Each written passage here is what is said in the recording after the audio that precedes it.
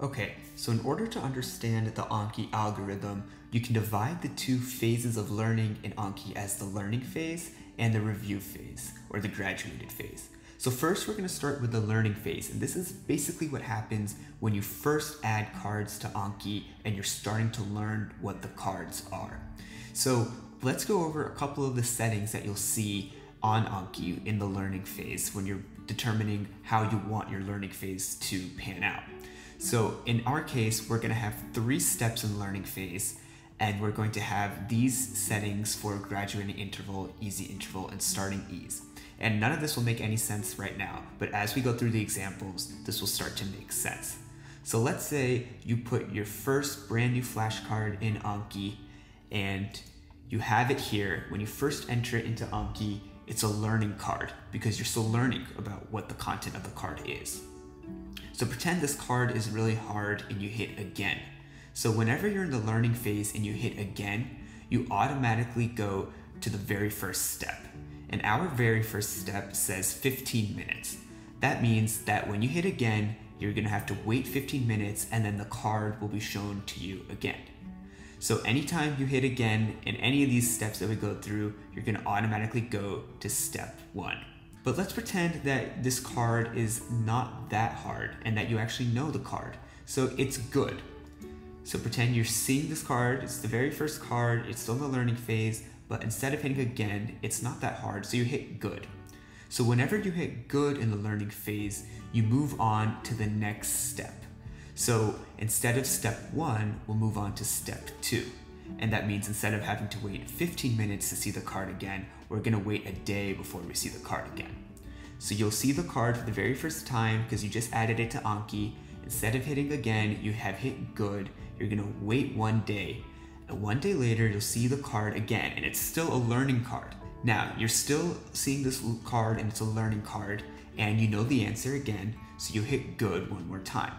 Now remember, whenever you hit good, you move on to the subsequent step. So before we were on step 2, but now when we hit good, we'll move on to step 3, which says that we'll wait 3 days before we see the card again. So 3 more days will pass, and then we'll see the card again, and it's still a learning card.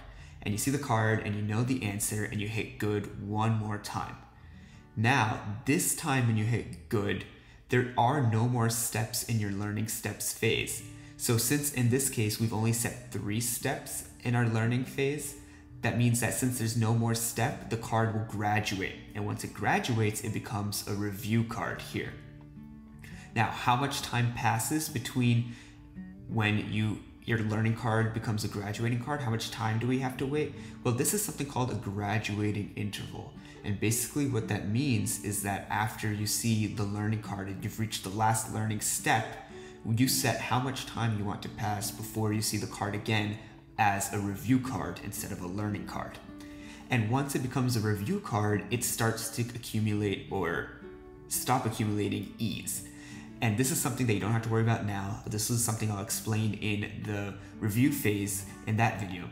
But basically what that means is that all review cards are going to have an ease associated with them, and this ease can change depending on whether the card is hard for you or easy for you, depending on what option you hit.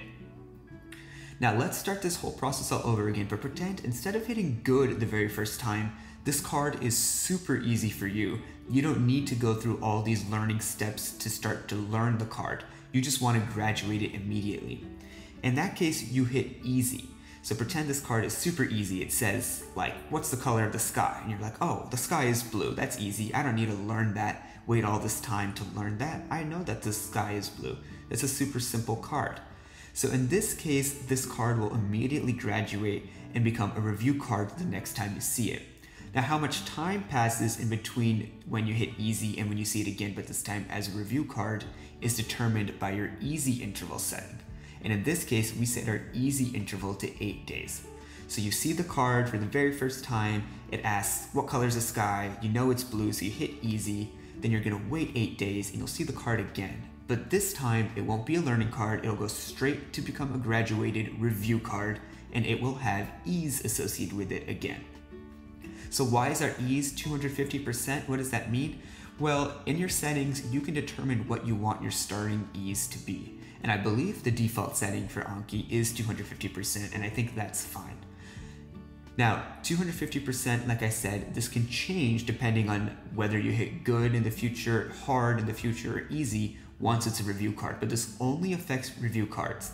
These learning cards don't have any ease associated with them, so you don't have to worry about any ease problems.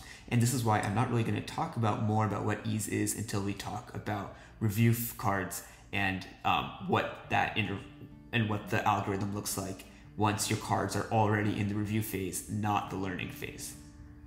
Okay, so this hopefully makes a little bit of sense, but now you want to learn how do you actually change these settings in your Anki. So let's go over to Anki here, and if you click on this little options button, you can click on options, and you can see all these settings here. So like I said, you can determine how many steps you want in your learning phase. So we have 3 steps here, and unfortunately this is all in minutes. So 15 minutes, then we set it to 1440 minutes, which is 1 day, and then 4,320 minutes, which is 3 days. Then we set our graduating interval here to 6 days, our easy interval to 8 days, and our starting ease to 250%. But again, you can change all these settings depending on what works best for you. But for medical school, a lot of people use these settings that I have here because it makes the most sense for when you are studying something for step 1, which might be long-term, and when you want to learn the best. So these are, if you want to go into the science behind it, you can check out other sources, but these are definitely very good settings, I believe, for medical school if you're using Anki, especially if you're studying for step 1 or step 2. So again, here are our settings here. Here's the steps, the graduating interval, and the easy interval, and the starting ease that we went over here. And then this is where you actually change the steps. You can always add more steps in the learning phase. You can add less steps. You can change how much time each phase of each step is when you're studying. So for example, if I had only made this 2 steps, then I would have just had 1 day here, and this 3 days would not have happened. But again, you can change all that. So hopefully this was helpful. Let me know if you need any clarification for any of these steps, and I'll be more than happy to answer any questions.